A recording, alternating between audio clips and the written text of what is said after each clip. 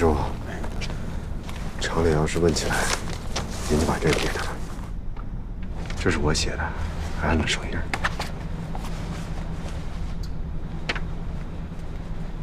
这可不是小事，想改主意现在还来得及。拆吧，全拆，能拆的都拆了。啊，来干活吧。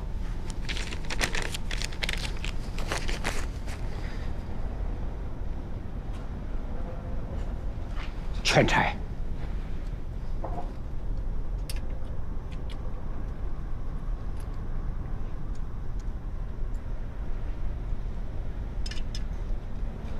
师傅，这活我干不了。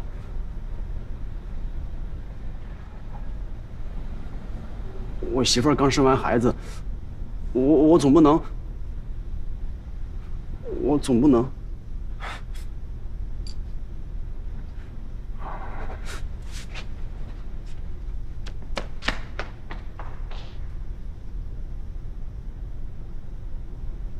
去把车间门关上。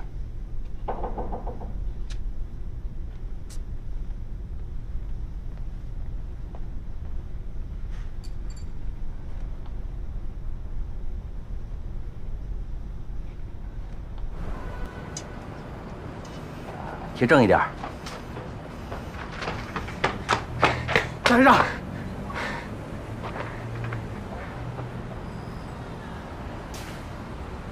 真的？我堂弟是总装车间的工人，绝对错不了。除了语音装置上的浮雕像章都拆了。刨去盒子3.48公斤。孙家栋，谁允许你拆掉其他分系统上的主席像章的？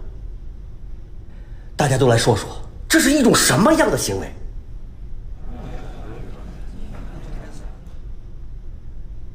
请讲。钱院长去国防科委开会了，临走前呢，嘱咐我代表他讲几句。卫星超重是科学问题，不是政治问题，要用科学的办法去论证解决。孙家栋同志作为总体设计负责人，有责任也有权利解决在卫星研制过程中所遇到的种种困难，不要随随便便的扣帽子嘛。钱院长讲科学，那我要多问一句：有什么科学证据证明增加像章的重量影响卫星安全？如果有，请拿出来，让大家伙看一看。孙家栋，有吗？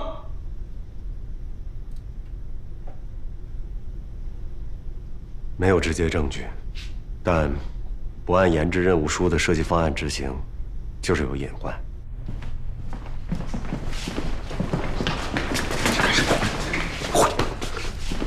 干什么？他不是拿着把柄往别人手里送吗？跟谁也不商量一下。他自己去是不想把大家都拖下水，你知不知道？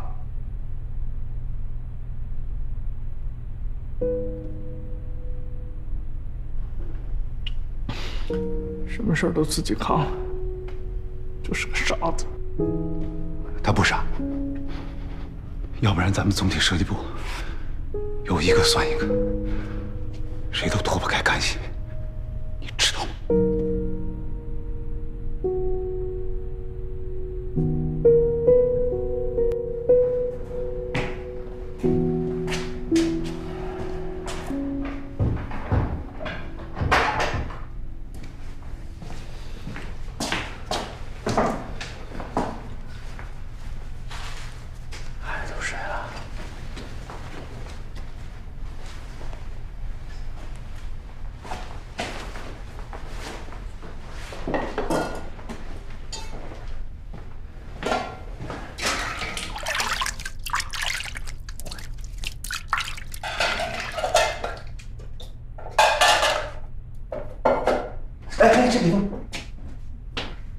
这包里是有什么机密文件啊？我连碰都不能碰。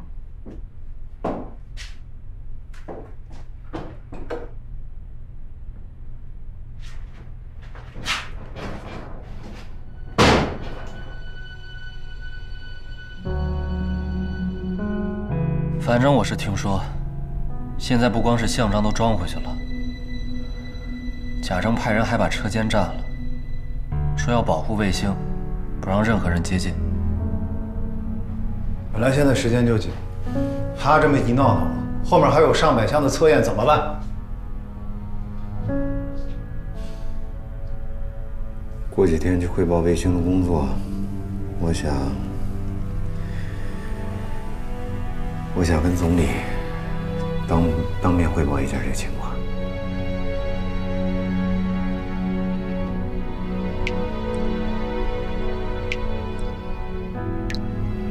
不管你做什么样的决定，我都支持你。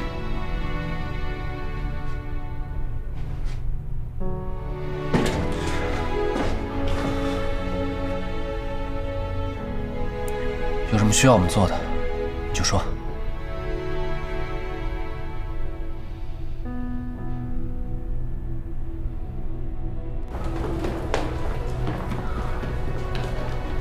要注意啊，病人的情绪不能太波动。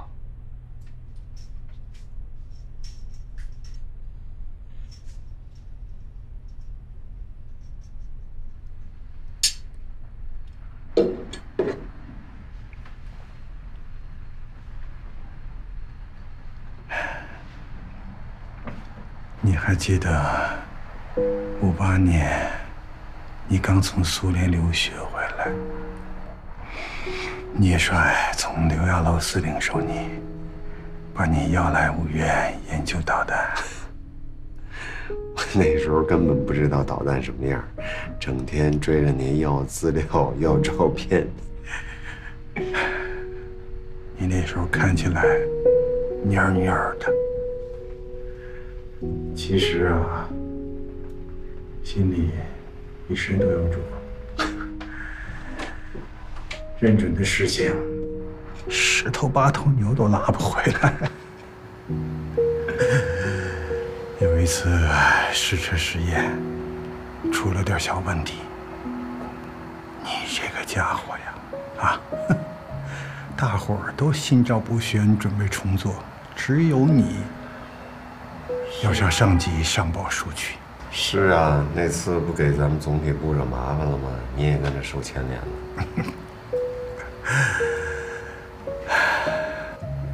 你是对的，搞科研跟做人一样，难走的路，往往能把我们带向更远的地方。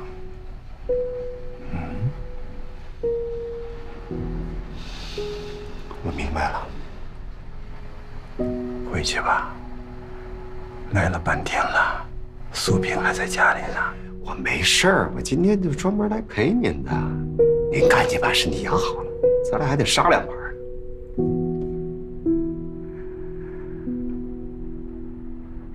我撑不了几天了。您别这么说。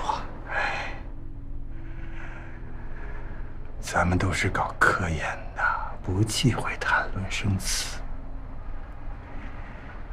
我唯一遗憾的就是等不到东方红1号发射的那天了。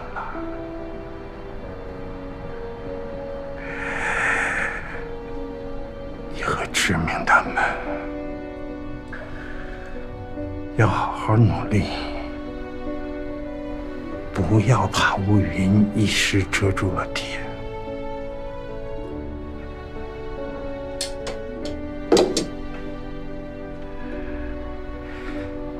真理是藏不住的，就像抱在纸里的火，反而会燃烧得更加猛烈。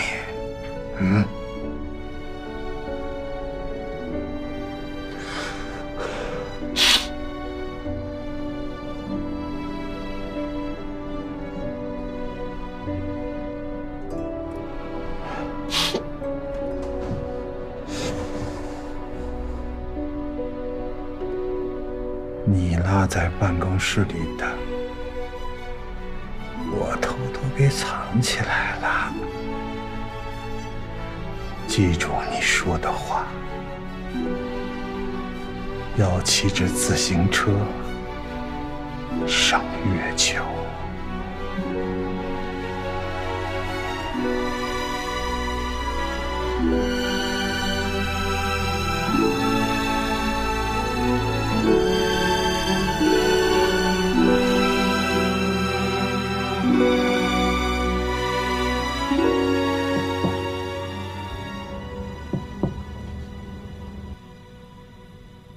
苏萍啊，你帮我开开门，我知道我回来晚了。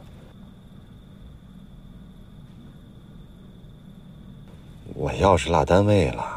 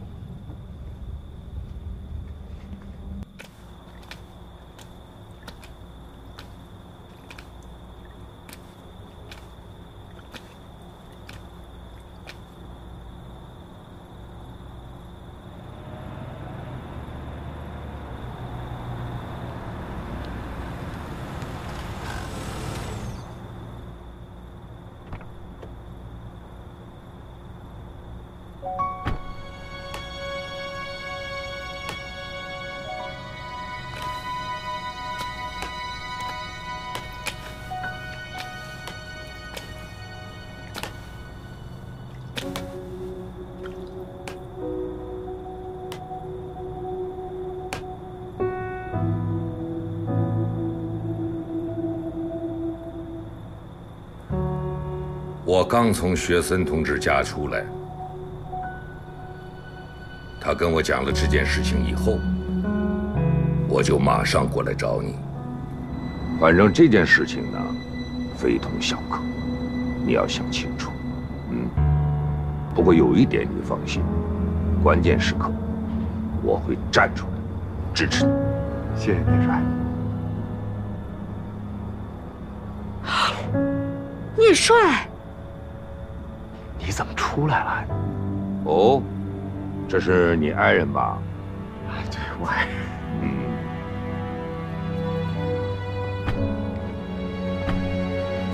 你好啊。聂帅好，我叫魏素萍。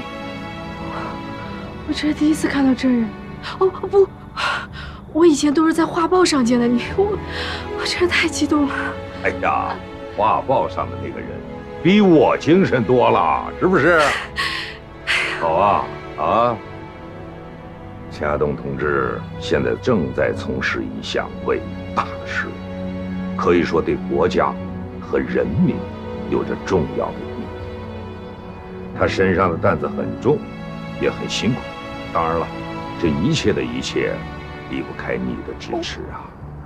在这儿啊，我替他向你表示感谢了。我就想知道你到底是做什么工作的，为什么不能说？是国家大事还是军事机密？哎，这什么工作连家人都不能说？原来家里不管遇到了什么困难，随时来找我。谢谢聂帅。谢谢聂帅。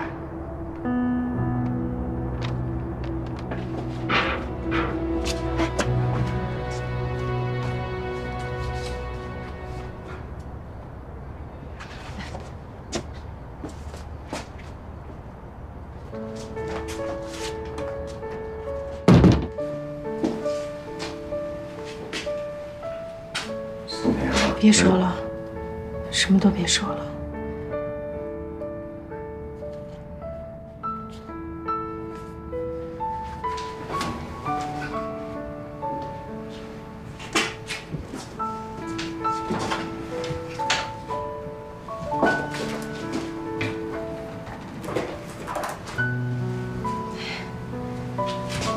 这是我新给你织的毛衣，看看合不合身？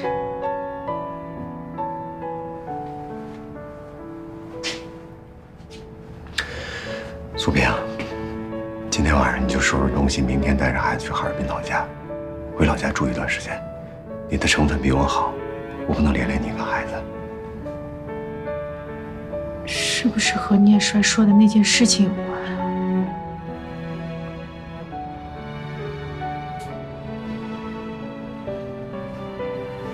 哪儿也不去。只抗烟财，我们要在一起。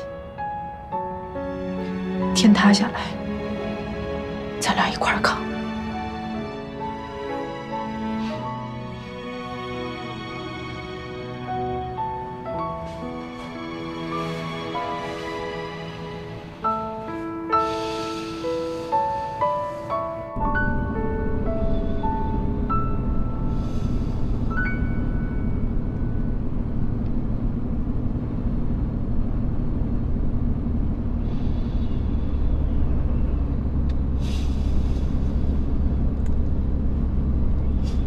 紧张吗？每次去啊，我也紧张。院长，我记着第一次在我院见您的时候，您给大家讲过一个万户的故事。是啊，早在500多年前，万户就尝试着利用火药的推力升空。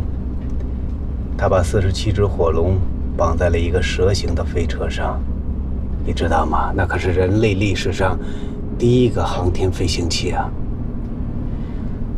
可惜啊，最后发射失败了，他也在爆炸当中牺牲了。但那一刻，也是他离天空最近的一次。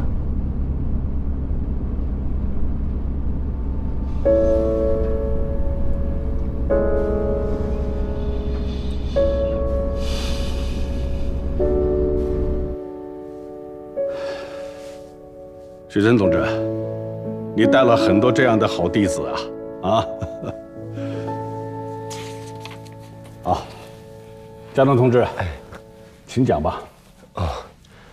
总理，目前样星的结构、温控、能源、东方红乐音装置、短波遥测、跟踪、姿态测量这些分系统的仪器都已经研制完成，正在准备出厂前的组装。组装完成后，就会按计划进行各项地面试验、单元仪器测试、分系统测试以及系统之间的匹配检查。这些工作预计会在6个月之内完成。很好。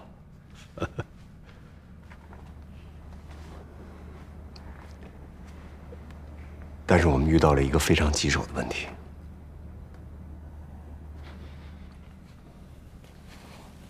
你们先出去吧。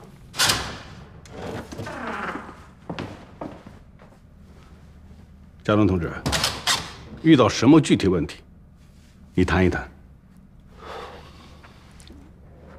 现在样星的重量超出设计方案3.65公斤，原因是每个分系统的仪器上都安装了毛主席像章。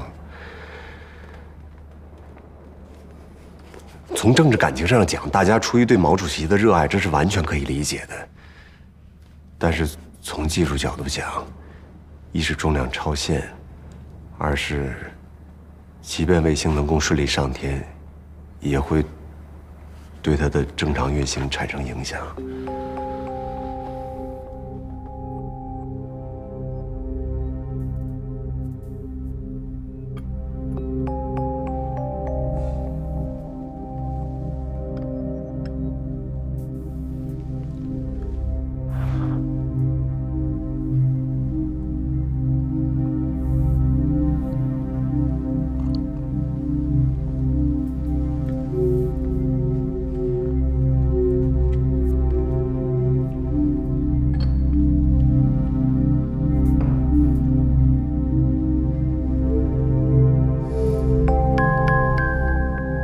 大家对毛主席的热爱是对的，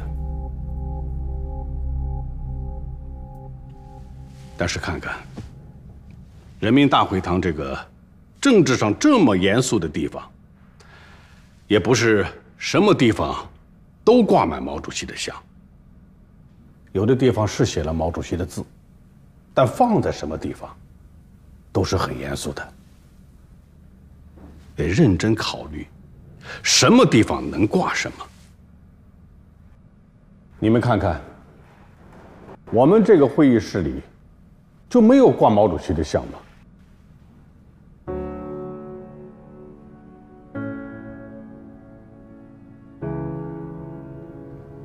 搞卫星一定要讲究科学，要有科学的态度。你们回去以后，好好的考虑一下，把道理给群众讲清楚，我想就不会有什么问题嘛。谢谢总理。啊，喝水。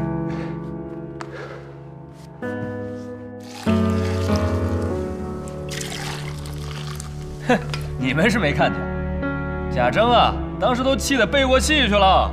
嘿，人中掐死了才抢救过来。来来来，给点汽水庆祝一下啊！现场已经拆完了，田师傅他们已经开始组装了。我说主任同志啊，这么大的喜事，咱们该怎么庆祝一下啊？从今天开始加班，把耽误的时间全赶回来。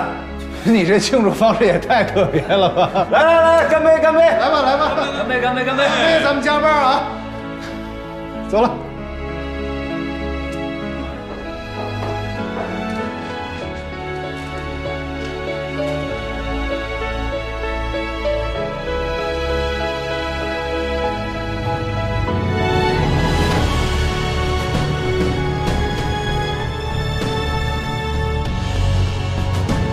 一通路良好，二通路良好。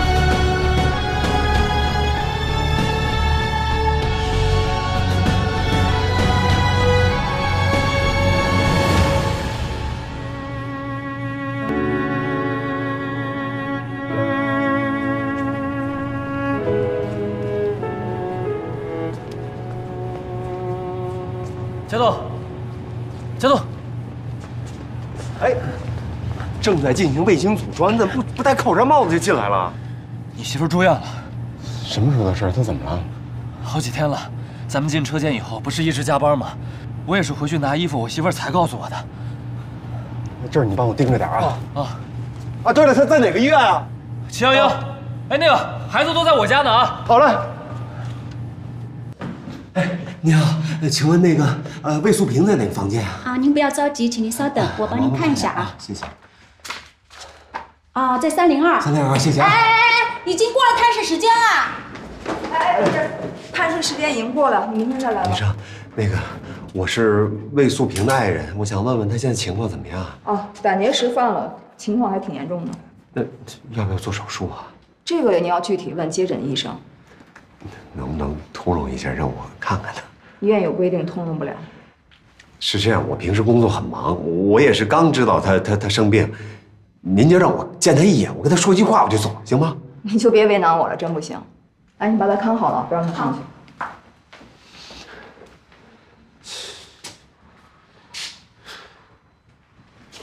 哎，同志。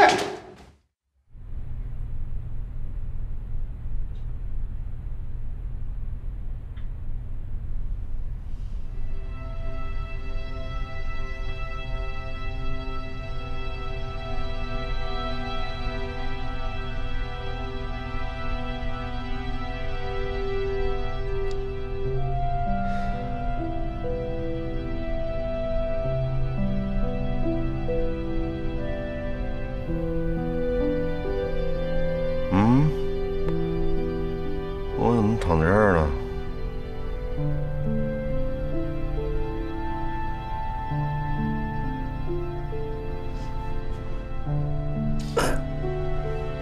我不是做梦啊！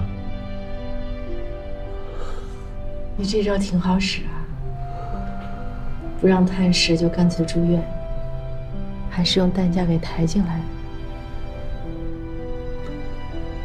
苏萍，对不起，你住院了，我都不知道。你知道有什么用？你是能替我吃药，还是能替我疼？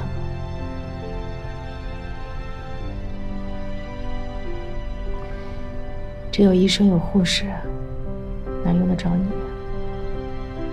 我起码能陪着你。你等我忙完这段时间，我一定好好陪你。嗯。这下你不想陪都不成了。刘大夫说了，说你是疲劳过度，好好好在这歇几天吧。好，这样子能天天跟你待在一起。睡一会儿。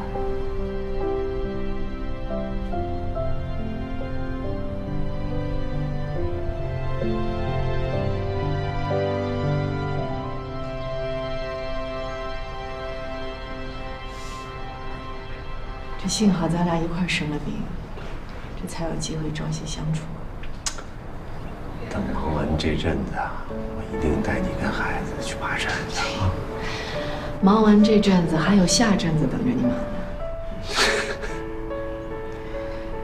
你热爱工作，我不反对啊，但不能把身子给熬坏了。在单位你要听组织的，在家你就得听我的。一定早请示晚汇报。领导，中午想吃点啥呀？还能吃啥呀？冰要饭呗。哎，等出了院，我一定要去前门吃那一个烧麦，我都想了很久了，馋死我了。你说的是都虞处吧？不用出院，今天就可以去啊。你逗我开心吧你？刘大夫肯定不能同意，一会儿还得查房呢。查房？这让他查不着，我想想。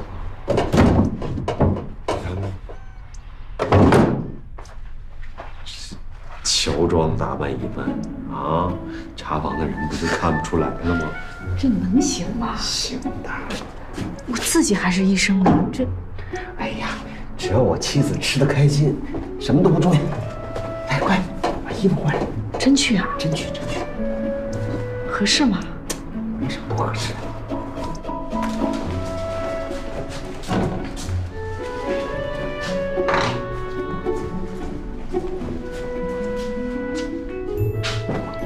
人呢？这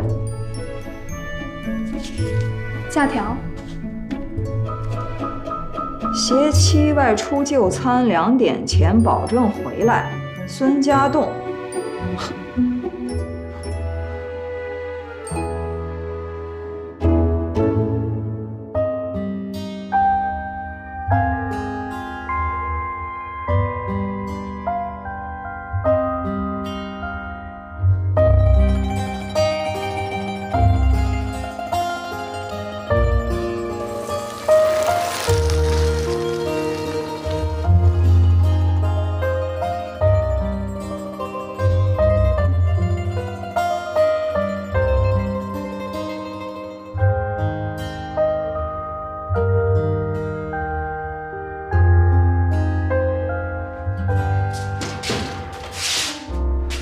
家栋，哎，志明回来了。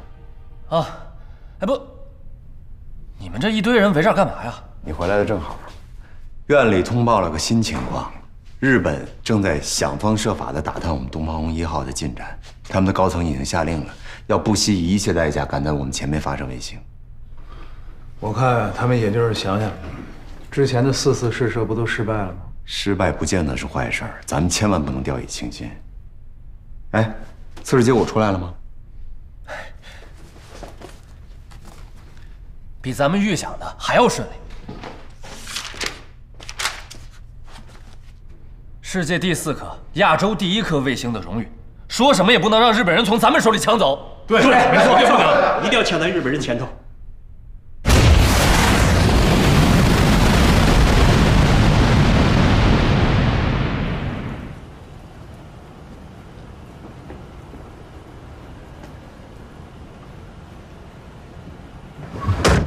院长您找我，家栋啊，有2个坏消息要告诉你。飞行试验用的2级火箭程序配电器发生了故障，昨天的发射失败了。那另外一个坏消息是，美国出于政治目的，向日本提供了运载火箭的关键部件陀螺仪。有了陀螺仪，日本的卫星发射很快就能提上日程啊。是啊。西方不愿意看到一个强大的新中国千方百计的封锁打压，他们甚至不愿意相信我们可以掌握卫星发射技术。我马上要去一趟酒泉，处理一下运载火箭的事情。东方红1号出厂前的测试工作就交给你了。保证时间，更要保证质量。新中国的第一颗卫星，不能有半点闪失啊！您放心，我们一定全力以赴。家栋，如果这是一场战斗，现在已经到了冲锋的时刻了。院长，您保重。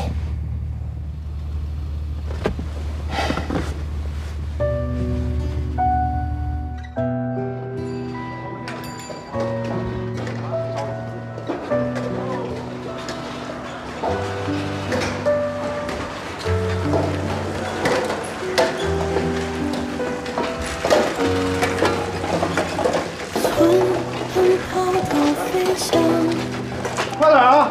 骑单车到月亮，多少闪光的梦，到达是因为感想。旅人离开家乡，汽笛还在回荡，总要有人去相信比天更远的远方，去跨过的船大洋，去看看大风大浪。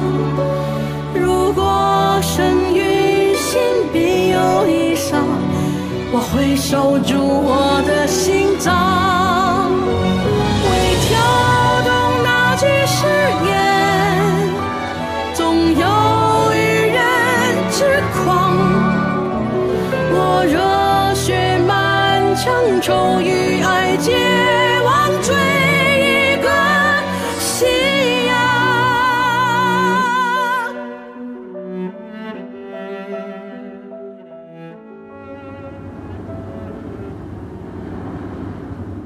既然卫星已经组装完毕，运载火箭呢也解决了技术难关，完成了发射实验。我建议，东方红1号应该提前总装出厂，抢在日本前面发射，让美帝国主义的阴谋彻底落空。我们要做，就要做亚洲第一。同志们，赞同的请举手。我反对。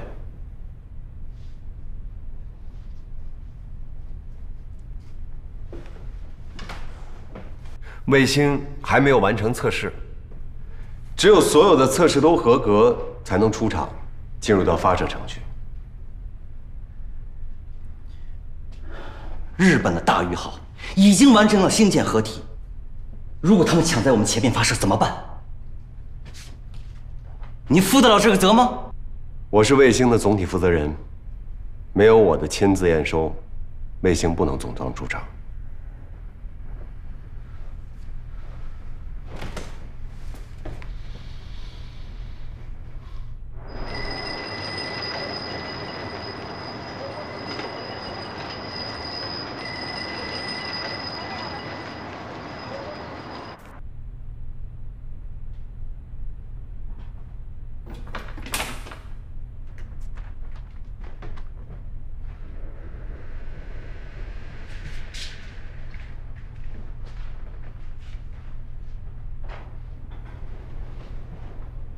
同志们，没什么了不起的吧？入轨没有几个小时就发生了严重的故障，失去了联系。不看了，不看了。那也是亚洲第一呀！你废什么话呀？散了，散了，散了，都散了。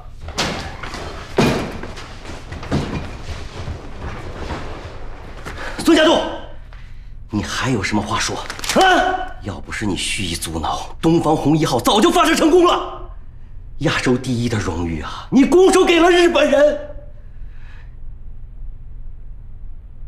我代表工宣队正式宣布，从即日起暂停孙家栋总体设计师负责人的职务。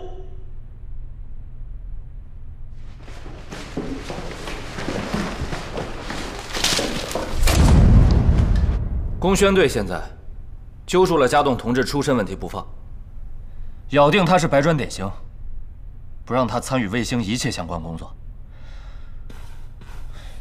钱院长在外地出差回不来，上级新的任命还没有下来，可是我们的工作还要继续。我毛遂自荐一下，担任总体设计负责人。还是我来吧，你出身不好。可你得罪过工宣队的人，我比你合适。你负责的项目重，你顾不过来的。你身上担子也不轻，别争。你拖家带口的，我单身一个人。如果真的有什么事情的话，我没有任何的顾忌。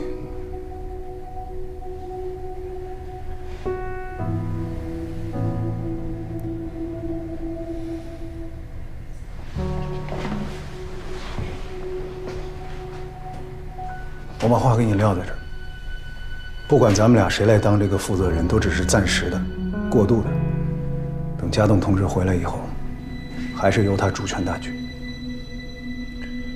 好，那接下来整形实验我来定，这也是家栋同志最关心的一个环节。至于其他的，拜托了。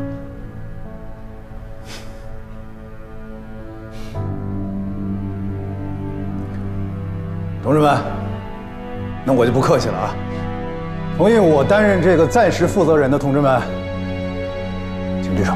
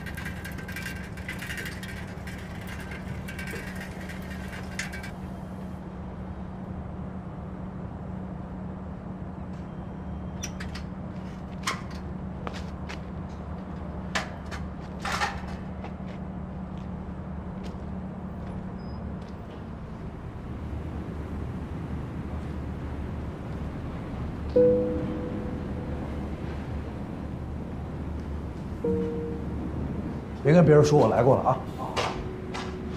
老孙，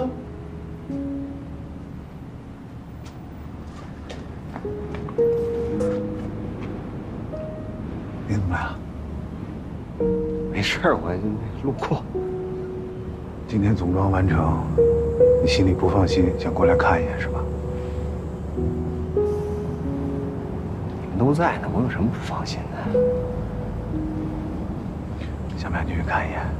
我跟你说啊，这颗可是要发到天上那颗，不是之前的阳性和备份性。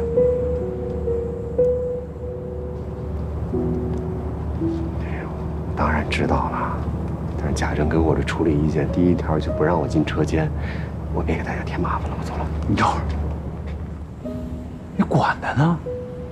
他能比咱还熟这儿？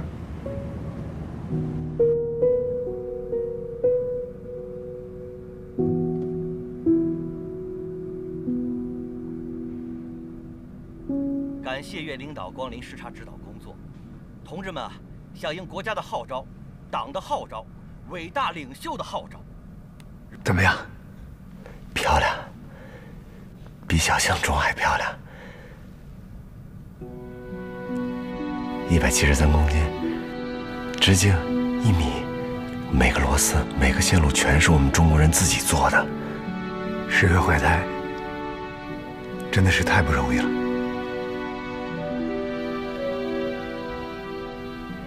太不容易了。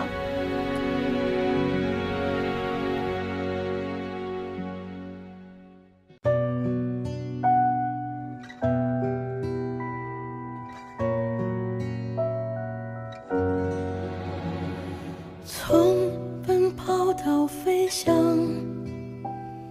骑单车到月亮，小闪光的梦，到达是因为感想。旅人离开家乡，汽笛还在回荡，总要有人去相信比天更远的远方。去跨过大川大洋，去看看大风大浪。如果生于心必有异伤，我会守住我的心脏，为跳动那句誓言，总有一人痴狂。我热血满腔，愁与爱皆忘，追一个夕阳。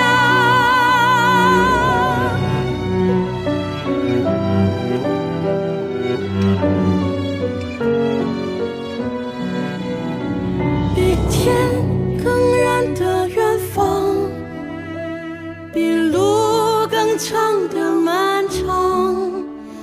如果生于心必有异伤，我会守住我的心脏，会跳动那句誓言，